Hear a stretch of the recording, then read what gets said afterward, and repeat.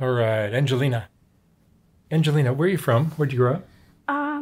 I like to just say I'm from South Jersey because I moved in a lot of different cities. So South Jersey, it's like 15 minutes from Philly. Okay. And tell me about your family. I have a twin brother and three other sisters. My mom and dad, they met in high school sweethearts, kind of. They had my older sister in 99, me and my twin in '01. Um, Growing up, early childhood memories, really it's all chaotic, really. Just a lot of chaotic memories. Where do I begin?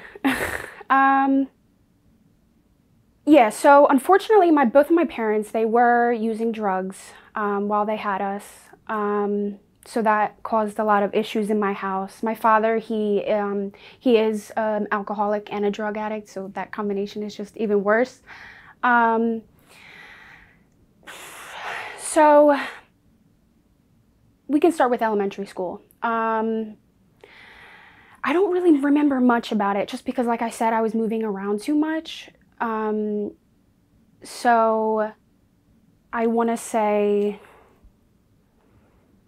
um, I think it was when I was 8, so third grade.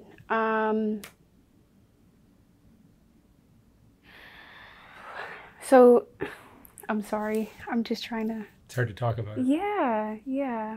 Um, so yeah, we'll just start with the big thing. This is kind of how I timeline my life based off of my trauma. So when I was 8 years old, I started being molested by my father. Um, yeah, it was a lot because at the time I didn't know my mom, she didn't really talk to us about like sexual education. She didn't teach me anything about like what, what was on my body. So I didn't really know what was happening at the time. So the abuse would happen mainly at night. I would be woken up out of my sleep, half asleep. Um,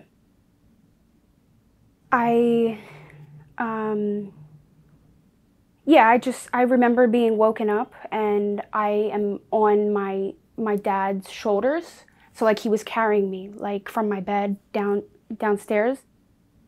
Um, yeah, so I remember, can we go into it all Sure. or okay. Yeah, I mean there was times where like that time I said he grabbed me on, like he put me on his shoulder, took me downstairs. I remember him placing me like on the floor, and I remember him telling me to take my underwear off, and he kind of like he put me onto his lap, and it's really hard to remember because I did go through the whole criminal, that process and everything, and they couldn't convict him with anything because I don't remember if there was any penetration involved. So these memories that I'm sharing with you, they're more so just like images, flashes, because I was really young, 8 years old. I don't remember much from that time. So, but these have stuck with me. They really have. Like I said, I remember being taken from my bed. Um, there was a time when I don't know where my mom was. I can't remember these times where my mom was. Like, I try to think back and I really just can't. But I was in her and my dad's room, and I was sitting on the bed watching TV. And then my dad comes in, and he asked me something along the lines of, can I do it? And I had no idea what he's talking about, but I kind of got like a nervous kind of feeling. So I was just like, no, no, no, no. because I didn't know what he was asking for, but it just didn't feel right. So I said no. And then I tried to get away from that room to go into the kitchen. I think I wanted a snack or something. And he follows me in there. I remember this. And he's continuously asking me the same question over and over again. Can I do it? Can I do it? Say no. I go back into the room. He follows me in the room once again. This time he comes, sits on the bed next to me, and he starts poking me like in my stomach, like over and over and over and over again. Can I do it? Can I do it? Please let me do it. And like to this day, I don't like people touching me on my sides because it brings me back to that. So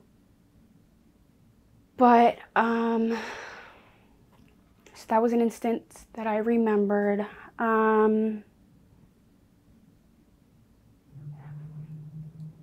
See, you know, I wanted to go through therapy so I can remember more details. It's natural to block it out, right? Yeah, it's really crazy what your brain does to hide, you know, and cope with the trauma you've been through.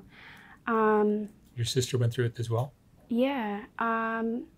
So let me give you the story some more. So middle school, it felt rushed to me because I was dealing with that trauma, and also besides the sexual abuse, you know, it was constantly fighting in the house. My mom and dad screaming all of the time, throwing things, and it was all just really, like I said, it was chaotic. So middle school kind of just flew by for me.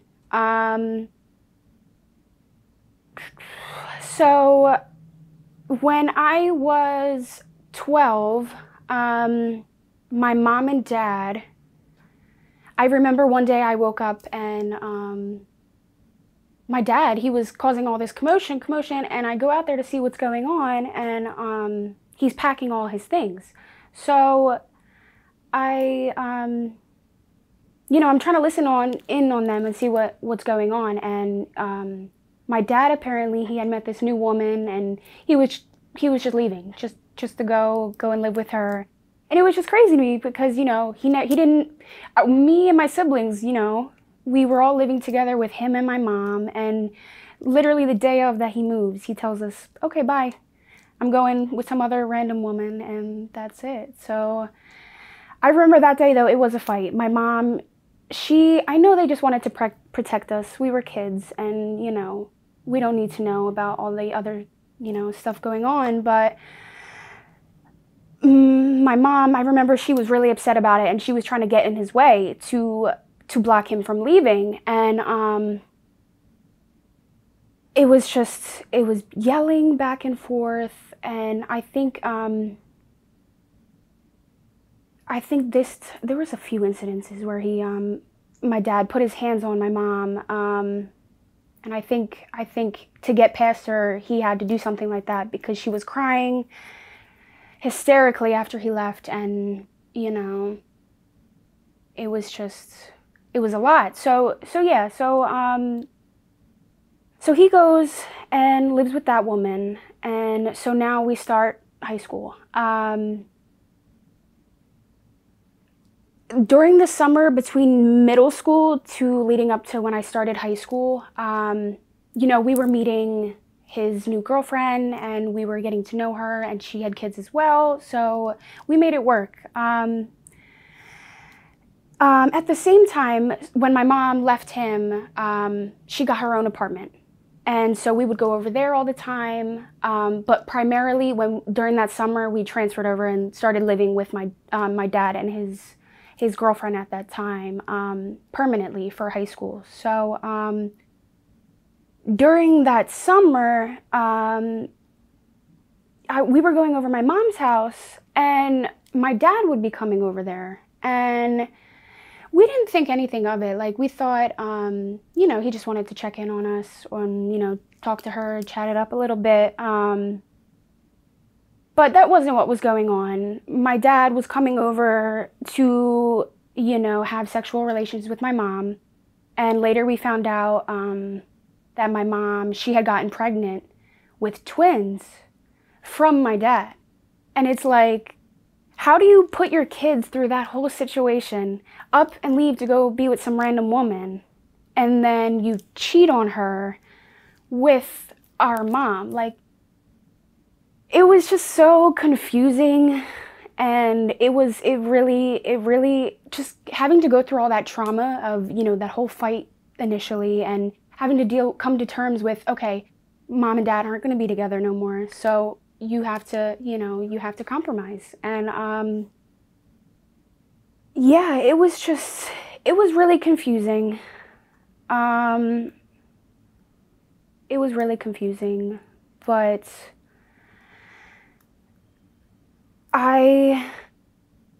with me going back to my trauma, I didn't know what had happened, and I didn't tell anybody what had happened. So I kind of just swept it under the rug. How long did it go on? From when I was 8 to 11 years old. So it wasn't, I don't remember it being like every single night. Like I said, the memories are kind of just like flashes of like different incidents. But it was periodically from when I was 8 years old to 11 years old. And so freshman year, it was all right. Like I said, it kind of just flew by. I was adjusting to having to go back and forth between 2 different places. Yeah, and so 10th grade comes along. This is 2017.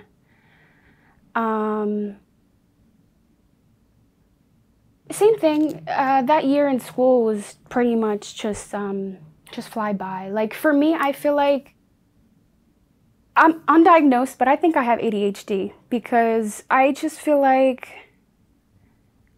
I don't know. I feel like I'm not really living in the moment, and I'm more so focusing on like too much. I'm worried about everything else, and if everything else is okay, and what's going to go on tomorrow. So I don't know what that is, but so 10th grade, that was whatever. Summer of that year, yeah, so 2 days before my little sister's birthday, July 2nd, we had a graduation party for one of my stepmom's sons, and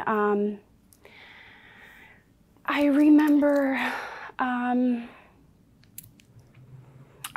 being woken up out of my sleep, and like when you're half asleep and if there's like somebody around you, you can't make out what they're saying, but you just like kind of start to hear the noise. So, I heard a noise at first and it woke me up. So I sat there for a minute and I'm like, okay, let me see.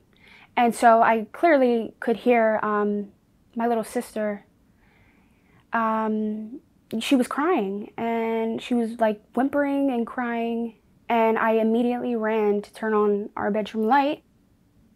And I see my dad run up out of her bed and leave our room. And as soon as I saw him do that, I think everything hit me. Like, because I didn't process what had happened to me.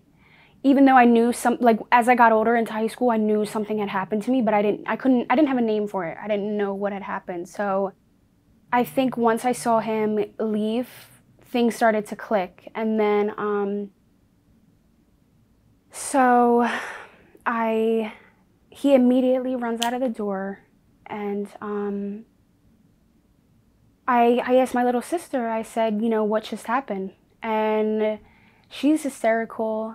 She tells me that he crawled into her bed behind her, and he was trying to remove her underwear. He was trying to pull down her underwear. And she told me she was trying to hold them up, and he was telling her to be quiet. And then she cried some more, and then that's when I woke up. And yeah, I think that experience really awoke something in me. I think I started to realize the abuse that was that happened to me. And so with that, I just remember that night I told him, because we had separate beds, like it was across from each other. So she was in her bed, and I brought her into my bed. And I just remember I had, on my phone, I had her, I was cuddling with her, trying to, you know, calm her down and get her to go back to sleep. And I remember on my phone, I had 911 there on the keypad ready to go. And I was really contemplating it because, you know, I wish somebody, you know, knew something was going on when that happened to me. And I didn't do it. And I think today that's one of my biggest regrets, is not calling the police when I saw him come out of the bed, because I don't know what could have happened. I didn't call them because at the time my mom, she was really heavy on drugs. Like I said, she was living in her own apartment, but she was really, she wasn't fit to take care of us. So, you know, I was like, well, what if they put us into foster care? Because growing up, I do have experience with that. We had to be placed into a foster home. It was actually wild. I don't know why they did this, but they put us into a home where everybody there, they only spoke Spanish. And we were there for like a month, a little over a month. And I don't know how we got through it, but thank God I was there with my siblings. But, oh yeah, it was just, that experience, that started turning the wheels in my head. And, yeah, then I started, you know, to be more aware. And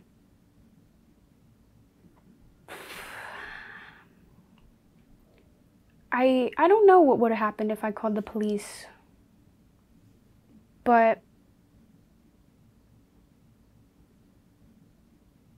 yeah, that was, You were how old?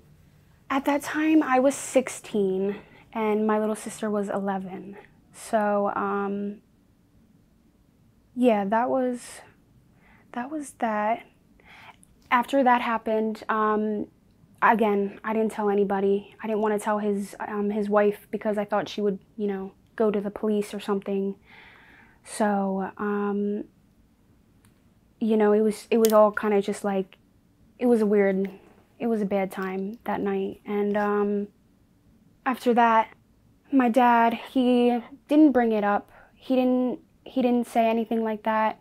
The next morning, I think he told us what he was making for dinner, or he told us what he was doing for dinner. He was making crabs or something, and he, like, cause we all really like crabs and seafood, so he was like, "Hey, I'm doing that tonight. How's that sound?" And I'm just like, "Are you kidding me? Like, do you know what I just saw you do last night?" Like, so that happened. And again, I just pushed that, I brushed it under the rug, just like what happened to me before that. And I think I was on auto in high school. I really, it was mediocre for me. You know, I had little friend groups that I was bouncing from, nothing permanent. I didn't have like one single best friend. I don't know. I feel if it wasn't for my twin brother, I feel like I would have had a really, really hard time.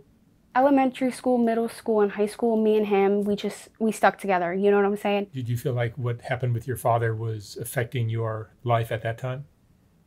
When I was in high school? Like when you were in high school, yeah. Yeah, I mean, I didn't know it at the time, but, you know, I started developing like really bad anxiety. And even now, I'm not on any medication or anything. And I think definitely in high school, I started developing the anxiety. I was finally able to put the word to it. I don't like the word molestation. I don't know. It's weird to me, but that's what happened. I was molested. And so I started doing my research, you know, about different things on that. And I started educating myself because my mother hadn't. So I was able to learn exactly, you know, not exactly, because like I said, I can't remember certain things about it, but for the most part, I was able to pick up on what happened. And So high school, at that time, I was living with my dad still and his wife, and I don't know, I really believe that you can't heal in the environment that hurts you. Um, just because I think I was so blindsided. I was just blind to what was going on around. I knew I wasn't living in the best situation. I knew my father wasn't a good man. And your mom wasn't of any help. Yeah, she was just in her own little world. Um, yeah, it was still continuing from when my dad was with my mom, the yelling, the screaming, the throwing. Same thing when he got with his new wife. And it really wasn't good. And then he had a daughter with his wife. Your mom had the twins? Yeah. Yeah, when that summer. And And his wife didn't find out? she found out. Yeah, she found out. It was just it was a lot. I think we were all in a way cuz she, she's been through her own stuff, and he's got a way over people. I don't know why, but he like, you can't help but feel bad for him sometimes. I know I say that cuz he's my dad, but I feel like even his family, like, they would say the same things, like, yeah, he's an alcoholic, he'll throw things, but that's just how he is. He's fine, he's cool. Everybody would come over for like the barbecues on the weekend and stuff, and after that we would have to go back to the darker side of it. But so after high school, I graduated in 2019. That's when I got my first boyfriend. In high school, I didn't want nothing to do with nobody. I was like, I don't know. I didn't even have my first kiss until I was 18 or 19. So everything was new to me. I didn't have experience with anything. The only experience I had with relationships was seeing my mom and dad and how they treated each other. And so there was a situation that had happened when I was 18. I got into a fight with my dad over something, and I had enough. I was just like, you know what? I don't want to be here. I think it's time for me to try to move on. And so my boyfriend at that time, we were looking for places, and yeah, we got a place together, and I moved out of my dad's house and started living with him. That relationship, it was much needed, but I feel like it was unnecessary in a way, because it was great in the beginning. I had met this guy at work, and it was great. He was sweet talking me, saying all the right crap, and I fell for it. And so we moved in with each other. And then I think it was 3 months into our relationship, there was a time when I was visiting him before I had to go to work, and I dropped him off at his house, and then I drove to work, and I remember he had left his phone in my cup holder, and I didn't notice it until I arrived at work. And ladies, do not check your man's phone. Please, if you want peace, just do not check your man's phone. I didn't even know his passcode. I was like, maybe it's his birthday, and I got it right. I got it right. I opened the text messages up. The first thing I see is some girl at the top of his phone, asking him when's the next time he's gonna see her or something like that. And I just remember, like, my heart dropped. Oh, I was so gutted, and I had to go to work then. And I remember I went in, and I don't know what I told them, but I was like, listen, I'm sorry, I gotta leave. Like, something just happened, I gotta go, I'm sorry. But I could not do it. I can't go, like, oh, I don't know. It was just that was crazy to me. And I just remember it was crazy because when he left his phone in my car, that trip, that was the same day he told me he loved me. The first time he told me he loved me. And and then I find that, and I'm just like, are you kidding me? So I was really tempted. I was tempted to throw his phone on the highway and, never talk to him again and just go home. But I was, whatever. So I went to his house, I dropped his phone off, and I kind of just gave him this look, and he knew something was wrong. He didn't say anything, and I just left and went home. But then I think I was really upset about that for a week or so. And then somehow, some way, he roped me back in, and, I was able to forgive him, I guess, and be with him still. And I just... Is that a product of how you dealt with your dad? Yes. It's just, I used to beat myself up over it because I remember being a child and, watching my dad and my mom get in these fights. And, I would hear, whatever story it was that he cheated on her or he did whatever. And I always told myself, I would always say, if, my boyfriend cheated on me, you're not going to see him back with me. There's no way in hell I would be back with him, And I think watching my mom tolerate so much abuse from my dad definitely kind of subconsciously programmed into my brain that, it's okay to tolerate certain things from men. So that had happened. I took him back. We moved out, got an apartment together. I don't know what I was thinking, but I just wanted to be away from that environment I was in. And honestly, once I did move out, that's really when the gears started turning in my head, and I was fully able to process that man's he's not a good man. There's something wrong with him. He's clearly a pedophile, and something needs to happen soon, because like I said, he also had a daughter with his new wife. So for the first few years, up until 2000, last year, I think it was last year the beginning of last year, I reconnected. So when I moved out of my dad's house, I stopped talking to him and his wife. This is kind of jumping back, but I forgot to add this, growing up in the house with my dad and his new wife.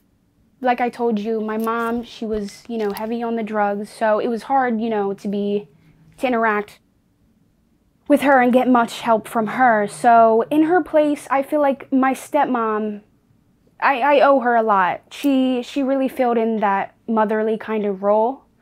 She knew structure. She taught us how to do chores. She, helped us get jobs when we were 16.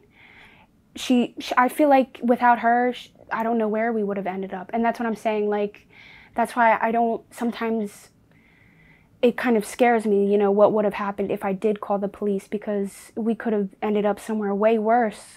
But still, it was pretty bad. But she was a help in all of this.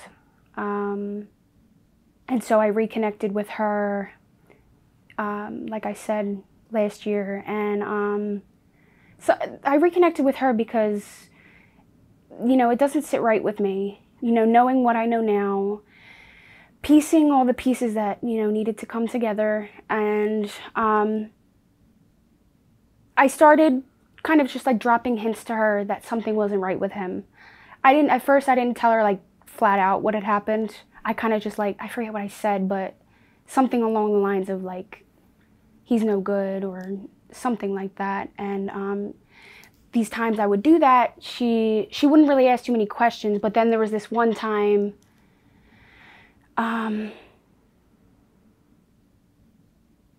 so a few months ago, we'll bring it up to now, because our relationship, we really just we'll check in on each other, text, I'll visit her, and all that. But I reconnected with her a few months ago, or no, not a few months ago. I told you I reconnected with her last year. And so a few months ago, I was talking to her again, and I was texting her, and I was I said the same thing, it's not okay.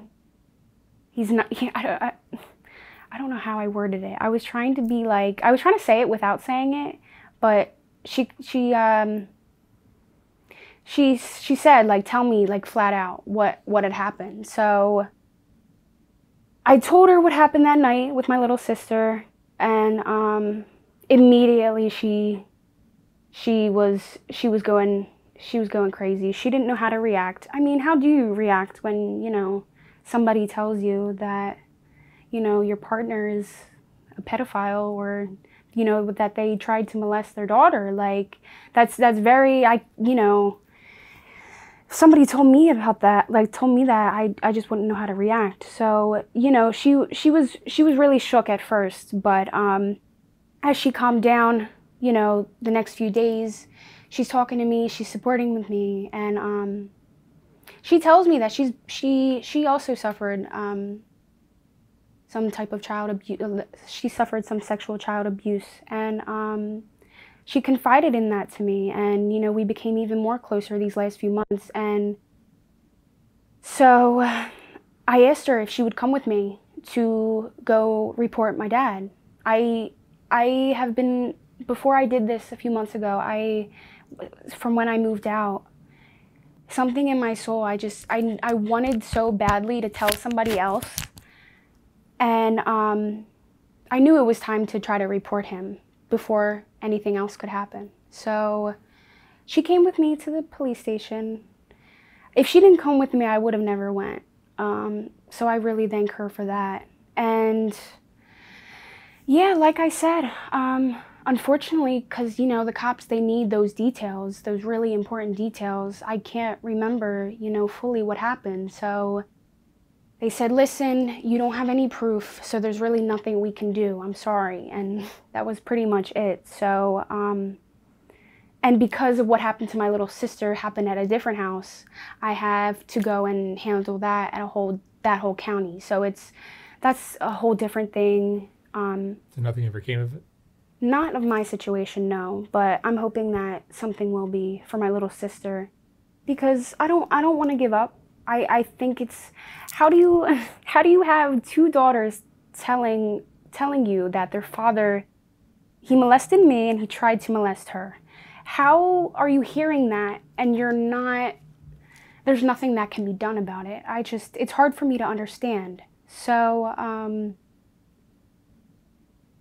going through that whole process, it was a lot, because you know, like I told you, I didn't talk to anybody. I haven't been to a therapist. At that time, it was my stepmom that I told it to, and then I started that process, and having to talk about it is extremely hard. I remember walking into the police station, I was like so shaky. But I do remember, as soon as that was over, I talked to the detective. I did feel a lot better. I felt a lot of weight lifted off of my shoulders. But that's when, because this is still pretty recent. This was in May that happened. Or was it May? It was April, May. The end of April into May. And I feel like this has also kind of created a little bit more like mental health issues for me. I'm not gonna lie. How does it affect you today? Yeah, I feel like it makes living hard for me, because I have a full-time job. I try to go to the gym as much as I can throughout the week, and I do have hobbies. So for me, that's why I was saying I think I have ADHD, because I tend to take on so much, and then I forget things.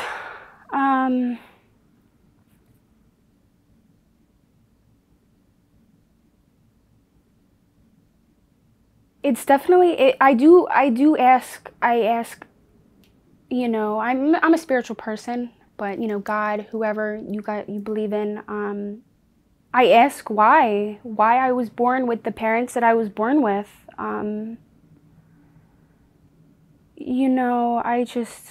why did I have to suffer that abuse and then have to witness it almost happening again to my little sister?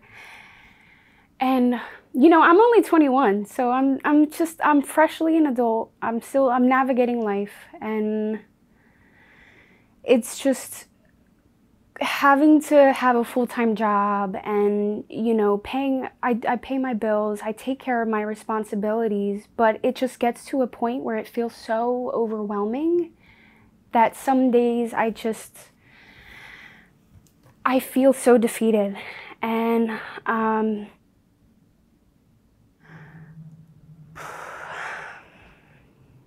it's a lot. I mean, I cry a lot, but I'm not ashamed of it. I think crying helps a lot. I was watching this video the other day about childhood trauma and how it affects us, and somebody in the comments said, babies from birth, they cry to heal themselves and their trauma, and it can only help if they're being nurtured by those around them. For example, like, you're young, like 3 or 4, you're crying because, you couldn't get, the cookie you wanted, and your mom's screaming at you, no, like, stop crying, like, you're not getting that, blah, blah, blah. And it subconsciously, it makes you think, showing your emotion and, expressing how you feel isn't okay. And I think that's, in a way, that's kind of what I did. I saw the people around me in my environment, take on the abuse they were taking on, whether that be mentally, verbally, physically, whatever, and kind of just sweep it under the rug. So, like I said, growing up through middle school, high school, I really just, somehow my brain just really just put it back there, and I didn't touch it again until after I moved out. And so, yeah, I love crying, but it's annoying though. It is also annoying because, But it seems like going through that, you carry it with, especially because it isn't really resolved. Your dad is still out free, right? Yeah, yeah. Seems like it kind of dissipates your ability to focus or do anything in life. Yeah, for sure. So I do have a partner now, and he's been by my side while I'm going through this process, and with the detectives and all that. And he was telling me, like, it's not gonna give you any healing. You should just, he'll get his karma, and he'll get taken care of one day. And I agree with him. I shouldn't overexert myself. I've been through enough with him, and I should just let the universe take care of him. But also deep down, it's just it urges my soul, because if I know there's something I can do, I'm gonna try to do it. And that's also yeah, I tried that. I took it upon myself to go and report what had happened to me. And If your father was exposed, would that put your mind more at peace? I mean, I don't think so, just because he is kind of already exposed now. I don't know if I shared that I had made my story public, and I had posted it on like Facebook or something. I just wanted, like, Yeah, but he's not in prison. he's not in prison, no. So, I mean, posting about it definitely did help me in a way. Yes, I think he should be exposed. But I don't think his life can get lower than it already is now. Because, like I told you, he is going through a divorce. Their house is under foreclosure. My other siblings, they don't talk to him. He's still on drugs, and he's still an alcoholic. And it's just the same old stuff. So we all kind of just, like, let him be. And so that's fine. But like I said, me personally, I don't think I didn't think that it was right to keep in what I knew when he had another daughter, and she's 2 years away from the age that I was when he started molesting me. So I feel like deep down in my soul, it was urging me to speak up about this now and confide in my stepmom, and so that's what I did. Yeah. And she's going through the divorce with him. She's done with that. But it's gonna be hard, you know, because I don't know how the custody is gonna work with their daughter, and you know, I don't know, but I do have people around me that are helping me with the process, and my support system now is great. Therapy would probably be great. What is it? Therapy would probably be great for you. Yes, so I don't have health insurance, so the state of New Jersey, there's programs you can sign up for, and they offer victims of abuse, you know, free mental health services. So I had called like 3 different times, and I even had an intake appointment once, and they said, okay, we'll get back to you a couple of weeks and we'll assign you with your therapist. I didn't hear from nobody, and it's been months. So it's just like, it boggles my mind. Like, I understand these people are backed up, but you'd think there'd be quicker ways to provide help for the victims, because unfortunately some people, they can't take it anymore, and they do, you know, they have to leave. But I'm hoping to be in therapy soon. Yeah, I am. I would say, for me, art is one of my biggest outlets for me. I started taking art seriously when I was in 9th grade. I started drawing, and then I started painting. Really, I love doing portraits, drawings, all that stuff. And then I turned it into tattooing. So these tattoos I have here, I did these all myself, and I'm hoping to be a tattoo artist eventually. So I want to be in my own shop and, you know, just prove, you know, my family wrong, because outside of my immediate family, the rest of them, you know, it's hard. A lot of them also come from, you know, the drugs and the alcohol, and it's a lot of abuse going on. So I'm just hoping that I can make something different out of it and be successful one day. But yeah. That would be great. Yeah. Angelina, thank you so much for sharing your story. Thank you. I wish you lots of luck. You're still young. You have lots of years. Mm-hmm. Thank you.